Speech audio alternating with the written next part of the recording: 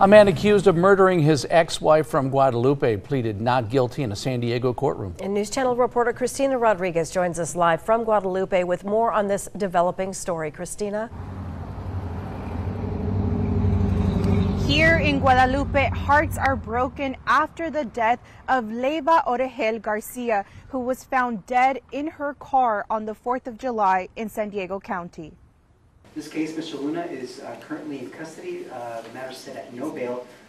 Germán Luna Salazar pleaded not guilty of first-degree murder of his ex-wife, Leyva Orejel Garcia, at his arraignment in San Diego County. There's a lot of relief with the remaining part of the family and a lot of relief as far as for our residents here in Guadalupe that this person has been apprehended. Guadalupe Police Chief Michael Cash says he hopes the community rallies around Orejel's two daughters, who lost both parents in this situation. You got these children who lost both parents, mother and father.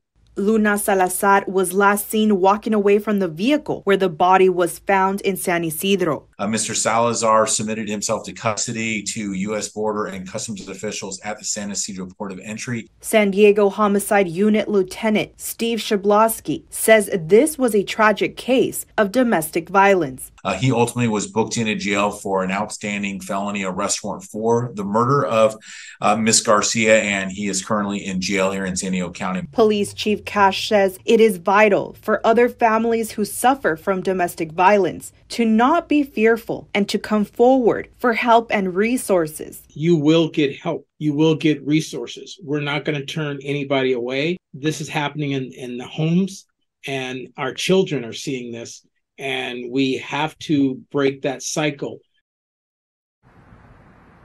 The next court proceeding will be on November 14th. The case is now being handled by San Diego's District Attorney's Office. Live in Guadalupe, I'm News Channel reporter Christina Rodriguez. Back to you.